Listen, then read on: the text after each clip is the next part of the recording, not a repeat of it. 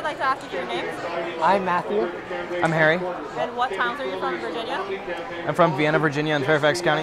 And I'm from Richmond, Virginia. And I'd like to first talk about the Senate race in Virginia.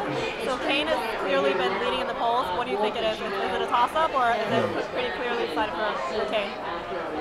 I think Kaine has it. Probably. I would say so too. Allen's been, I guess, dropping recently. The connection to the presidential election is what we're probably going to look at. Yeah, and Kaine, he was the chairman of the Democratic National Committee. Right. So he's been very identified with Obama. Yep.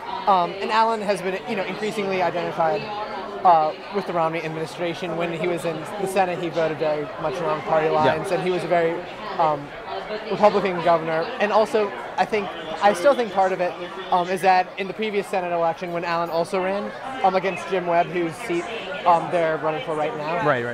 Allen had a lot of missteps, let's say. Yeah, a few gaffes. And I think that's continuing to hurt his image with moderate voters, who see him as just kind of too socially conservative for them and too out of touch and kind of intolerant.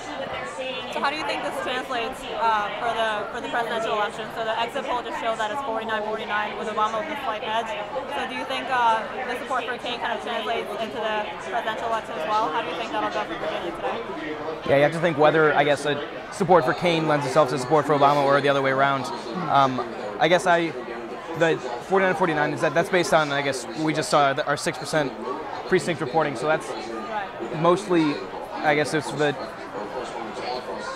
the precincts right next to D.C., the suburbs, as well as stuff down by the east, where Richmond.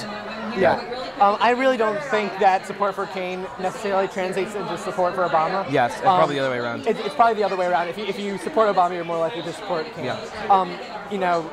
When people were taking polls, they saw a lot of Kaine Romney supporters, a lot of Obama Kaine, and a lot of Romney Allen. Right.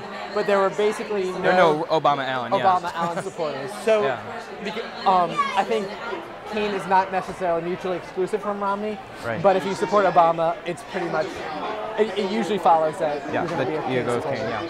So if Kaine's a bellwether, then I guess we have good news for Obama. But yeah. Thank you so much, guys. Yeah.